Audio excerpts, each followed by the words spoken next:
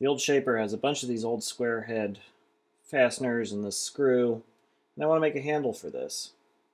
This is the elevating screw for the table, and these are nominally 1/2 an inch. It's like it's about 7/8 thousandths under. There are also a whole bunch that are nominally 3/8, and if I can make one tool that'll do both, that'll be really nice. And so what I've got is some unknown mystery steel and a breaker bar that somehow I broke. I don't know how. But the handle on this is pretty nice, so I think I'll use that and then put a square hole in this. The classic way to do this is to make a joke about square drill bits and then drill a round hole and file it. But because I need this to be about this long, I'm going to do it a little bit differently. If you look closely at these things, you'll notice that the corners are broken pretty aggressively, so we don't actually need to make a perfect square to fit on that.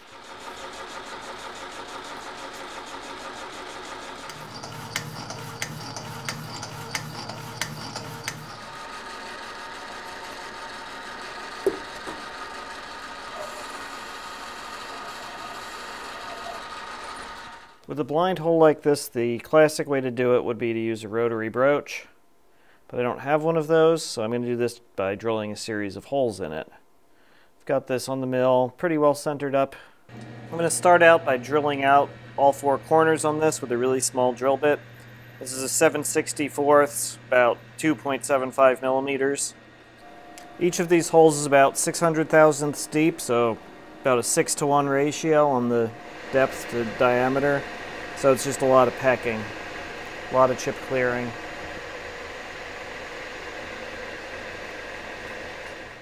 The outsides of these holes should be on a 1/2 inch square. It looks like they are. Now I'm just going to knock the middle out of it.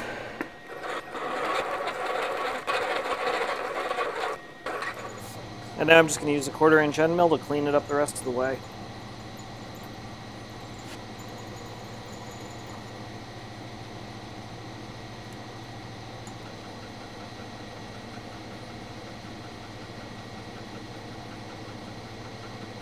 Test fit says it's not quite there yet. Real close though. I opened that up a little bit more and now it fits. It's just fits a little too well.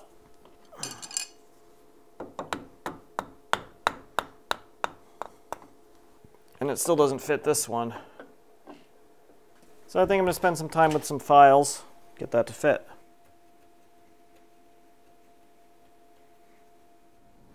Took about 2 minutes worth of filing. Now it fits very nicely in all the positions. This one, on the other hand, was much more of a fight, because it turns out this one was about 10 thousandths oversized. And to complicate matters even more, this thing is really hard. So I did what I think any of us would do, which is put it in the Spindexer, knock some off on the surface grinder, chamfer those corners over, and now that's a really nice fit. I got the handle cut off, and I want to put the 3/8 square in the end here. But before I do that, I think I've learned my lesson. Looks like the biggest one is about 3/85, so we'll go a little bit bigger than that. Same routine once again. Start at the corners, work in. This method really is a compromise between trying to get the radius on the corners as small as possible versus leaving material where the holes overlap. These are just sizes that I've found work fairly well for it. This little ER20 collet chuck has saved me quite a few times when I run out of room, but sometimes it's still tricky to get it in there with a drill bit in it.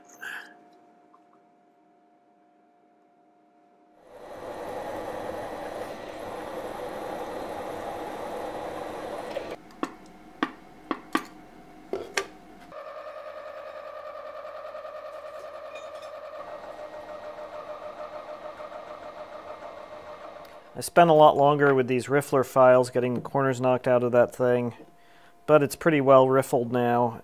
There's kind of an amazing amount of variation between all these fasteners.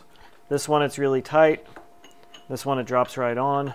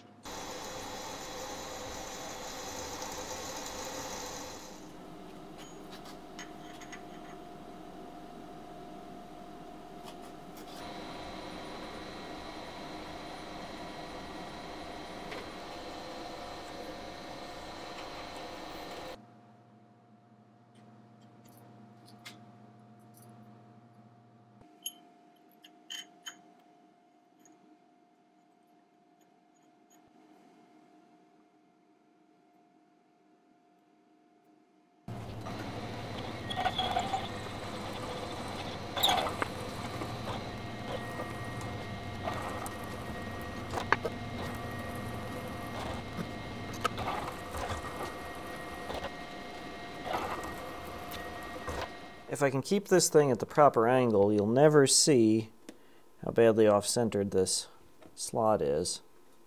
The set screw is going to thread through both sides of it. It should help keep it together pretty well. A little Loctite on there to keep that in there.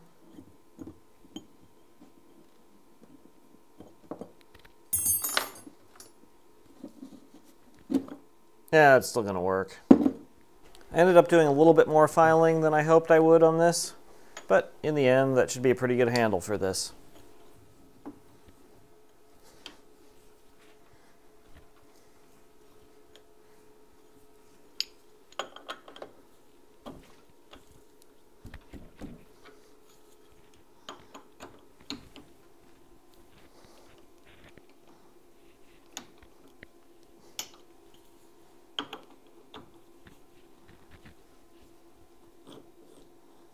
I think that works pretty well. As always, thanks for watching.